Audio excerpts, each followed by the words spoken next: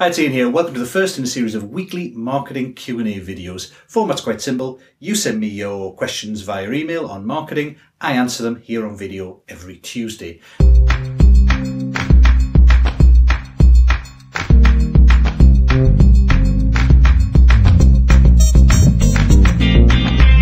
Now, this first question has been sent in by Glyn, and it's about how to write an initial email autoresponder sequence when people first sign up to your mailing list.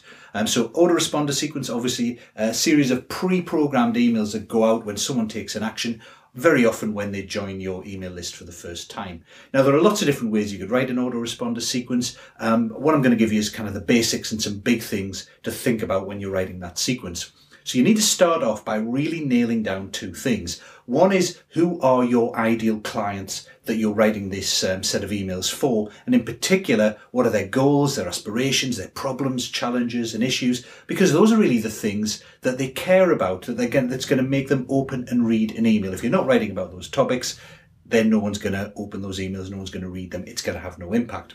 Second thing you need to think about is, where do you want to get them by the end of that autoresponder sequence? Now, that's quite dependent on the kind of products and services that you offer. So if, like me, you offer online training programs, it should be possible, at least for some people, to offer a low-cost entry-level training product that people will be willing to buy fairly early on. If you offer coaching services, for example, group coaching or one-to-one coaching, you probably should be able to get at least some people to have a one-to-one strategy session with you, or a discussion about joining your group coaching program. If you sell really high-end consulting, then maybe your goal is just to build credibility and trust, build a relationship, so that they're much more likely to buy when the time is right in the future. Now, there's a subtlety here that's worth bearing in mind, and it's that when people first join your email list, they're going to be at different levels of readiness. So some people who join your email list, usually a small percentage, are going to be ready to take action right now, either buy something from you or give you a call to talk about working together.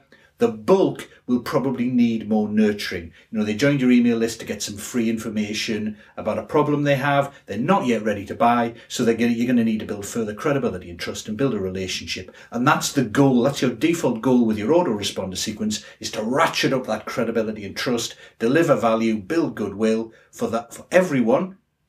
But for a small percentage, you want to give them the opportunity to buy or to take action if they're ready. But you want to do that in a way that doesn't really annoy, is not so salesy and pushy that it annoys the 95%, 98% of the rest of the people who aren't ready yet. So you've always got that balancing act to do. And I'll talk a little bit about how to do that next. So in terms of your emails, there are 5 things that you want to take into account. I call it Dove P. So let's go through those one by one. The first thing you want to do is deliver. What I mean by deliver is, usually when people join your email list and you've offered them some kind of lead magnet, so it may be a free PDF, a free video, obviously you've got to deliver on that promise and give them that. So usually the first email they get from you, as soon as they sign up, they may have gone to a thank you page where they could get it, or a thank you page where they get some kind of offer, which I'll talk about next. But usually the first email they get will say, hey, here's your free thing. I would always advise as well, because people don't always get the initial email, it might get lost somewhere, they might overlook it. Usually the next day, send them another email saying, hey, did you get the report? Hey, did you get the video? If not, it's here. So give them a second chance to get it.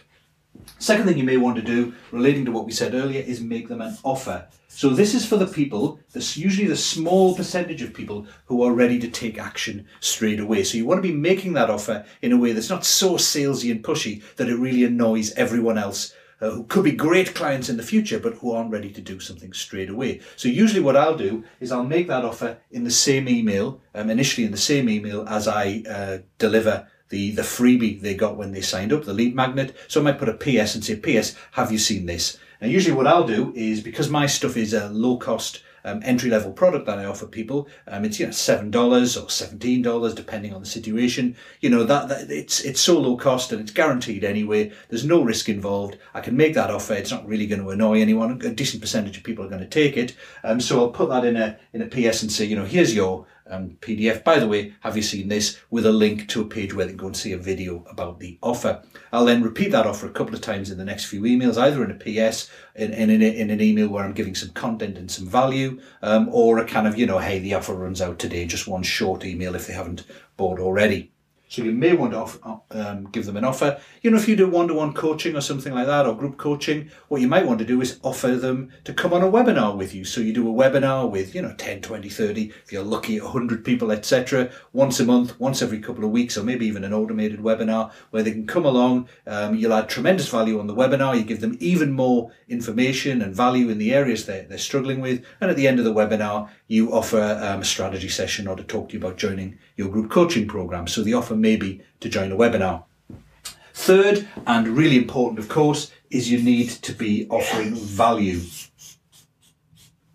So the vast majority of people won't be ready to buy when they first join your email list, so you need to be delivering tremendous value to them in that initial sequence of autoresponders. And that's where your knowledge of their problems, their challenges, their issues, their goals, their aspirations comes in, because those are the things you want to write about in your initial emails. You'll usually want to relate it to the lead magnet you offered. So if you're a procurement consultant and your lead magnet was a checklist of the 5 big risks in procurement, maybe you want to write an email for each of those risks and expand on what they are and how to mitigate them.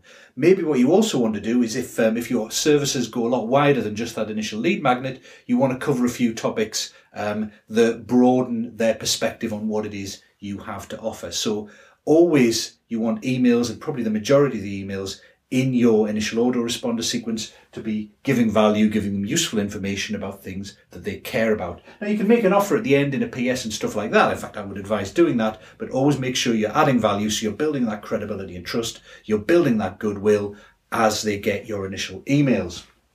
Next thing you want to do is you want to engage.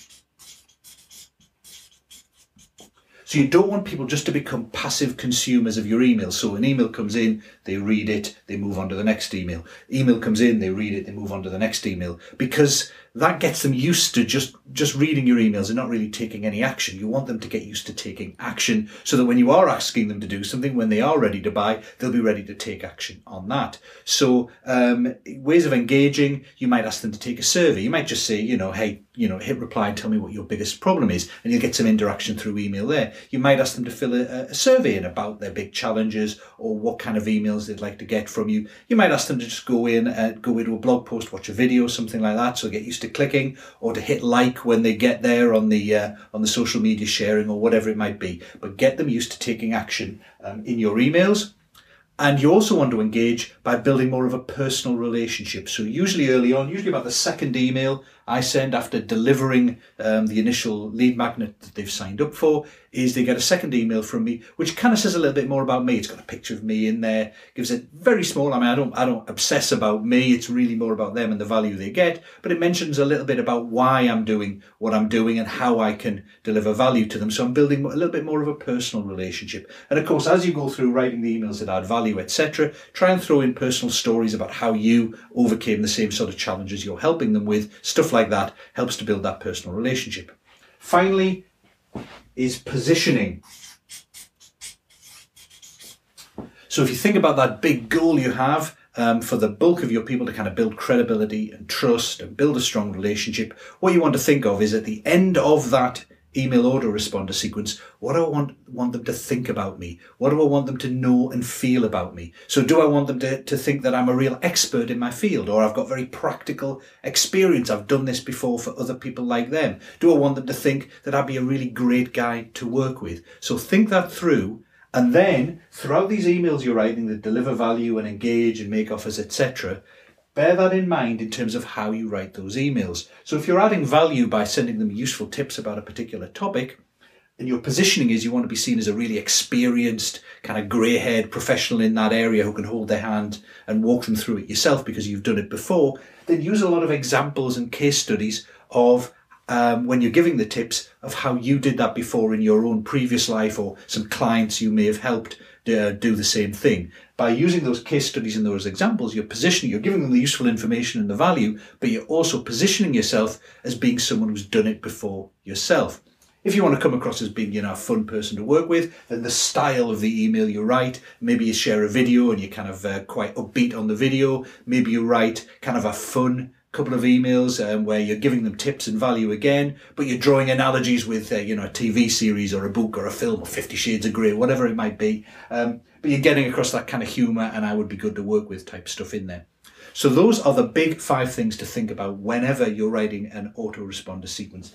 Deliver on what you promised, make an offer if that's appropriate, always be delivering value and engaging as you go through in every email, and think about your positioning, what you want them to think about you by the end of the autoresponder sequence, because obviously you're building credibility, you're building trust, you're building a relationship in those emails. So what is that relationship you want to build? Do you want to be seen as the grey-haired expert? Do you want to be seen as the genius with brilliant ideas? Do you want to be seen as a fun person to work with? Maybe all 3, maybe not. But see how you can get that across in the way that you write those initial emails. That's it for this week's Q&A. Do send your emails in to me. In the email you got to come to this blog post. If you're an email subscriber, you'll see a link where you can go and put your question to me. So do that, and maybe your question will be the one I answer next week. See you soon.